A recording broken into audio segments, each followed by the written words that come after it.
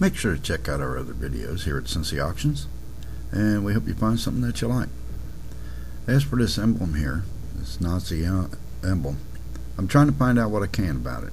If you can give me some information on this, the combination of the Nazi emblem at the bottom and the black cross at the top, I do believe is unique. I have not found any information on this particular piece, so any information that you can give me will be absolutely appreciated. And we thank you for stopping by.